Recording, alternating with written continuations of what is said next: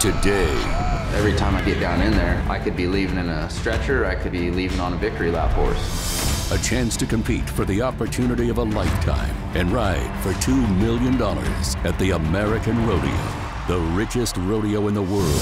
The first time I saw somebody cash $1 million check at the American, I knew that's where I wanted to be. Winning this competition could give my son the opportunity that I didn't have as a kid. Rodeo legend J.B. Mauney decides. One of you will be going home.